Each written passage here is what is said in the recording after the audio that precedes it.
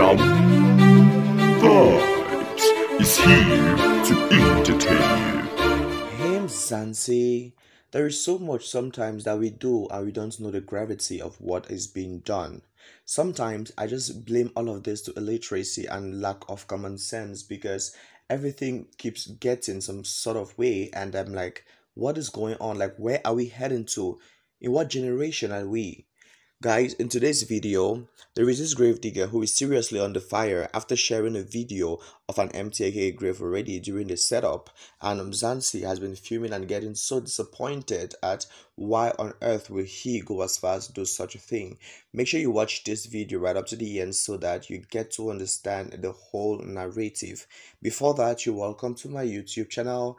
Kindly subscribe to this YouTube channel, please. Like this video, drop a comment, and hit onto my post notification bell. AKA's family wanted a private funeral to lay to rest the well-known South African rapper aka Forbes Kiernan, whose life was claimed sometime in Durban. The gravedigger is seriously under fire after sharing a video of aka Empty's grave during the setup. South Africans noticed that the man is not South African as well, and of course he was speaking, I think, a Malawian language if I am not mistaken, at where is actually considered to be aka's graveyard.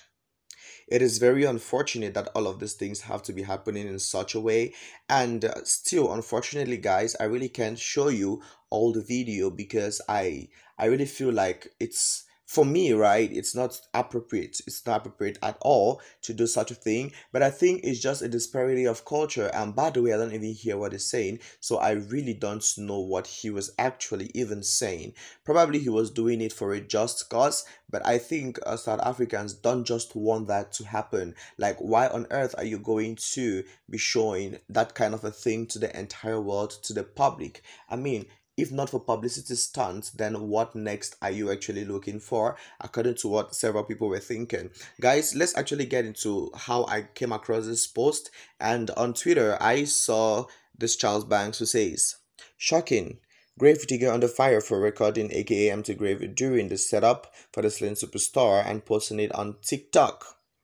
Okay, some of the comments really got me, and the one reads, this is what happens when you have people who do not share your values, beliefs, and customs and have them occupy roles that locals can do. Then another says, "Did you understand what he is saying? He's probably saying a prayer." So, Brody is a beneficiary of foreign cheap labor. No wonder we will never close our borders. This is so unprofessional. You would think this Brody funeral parlor has a code of conduct for their employees. This guy did nothing, Nina. We're posting pictures of a minor grieving. Now, you wanna be high and mighty? There is pictures of Cairo crying. There's videos of AKA being shared doing the rounds. How insensitive and disrespectful was that?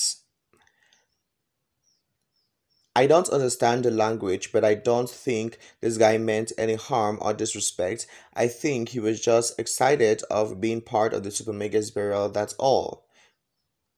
Yes, that's all about he is speaking Shishewa. Bringing Brody into disrepute serves them right for exploiting cheap migrant labor. They need to fix this mess. He was marketing his business. He did the right way, decor and grave digging. If you want to die, you can talk to him and he will bury you. You all do that on weddings when you supply chairs. The people complaining about this post are the same people who were sharing the videos of when he gets shot.